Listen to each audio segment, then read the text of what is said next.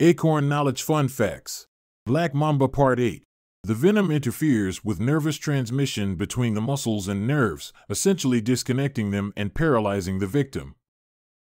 Then, cardiotoxic compounds will quickly get to work on the heart, ultimately shutting it down.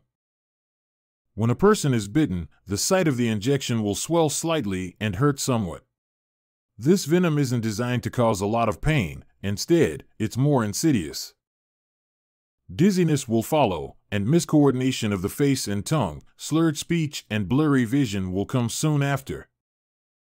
Within 20 to 45 minutes, paralysis and death are likely.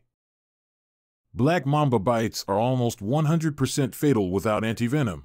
If there is something you would like to see, please leave a comment, and as always, thanks for watching, and please like, share, and subscribe.